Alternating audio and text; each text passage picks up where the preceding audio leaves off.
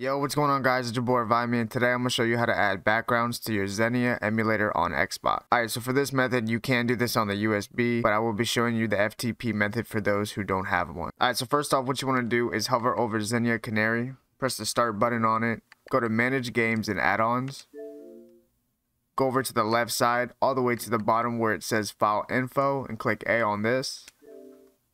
If you could take a screenshot of this would be the correct Xenia folder that we need to find within FTP. And then once we take that screenshot, we're going to open up FTP. If you never used this before, at the bottom of addresses of this device, the second to last row of numbers. For mine, it says 10.0039. For yours, it will be different. Just remember those numbers because it's very important. And then also remember the port.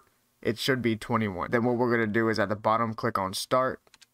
And now we're going to head over to our computer. Alright, now that we're back on the computer, you want to make sure that you got your background image. The dimensions for the images would be 3840 by 2160. So if you make any custom ones, those are the dimensions, 3840 by 2160. Alright, so once you do have your image and everything, you want to make sure that you rename the image to background. And then once we do this, we're going to open up our FileZilla. Alright, now that we opened up FileZilla, those last row of numbers that you had to remember on addresses of this device, would input those here now. The username and the password does not matter. Just make sure to put in the port. Click on Quick Connect. Click OK. All we got to do is go into the local folder. Now what we're going to do is look at that screenshot that you took earlier so that we can find the correct Xenia folder. So for me, it was 64375, and then VYPI.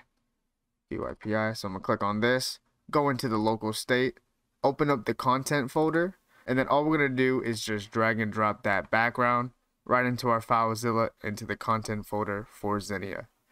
And also for USB, what you would do is drag and drop that image into the content folder onto your Xenia USB folder. I hope this helped. If it did, please hit that like and follow for more, and I'll catch you on the next one.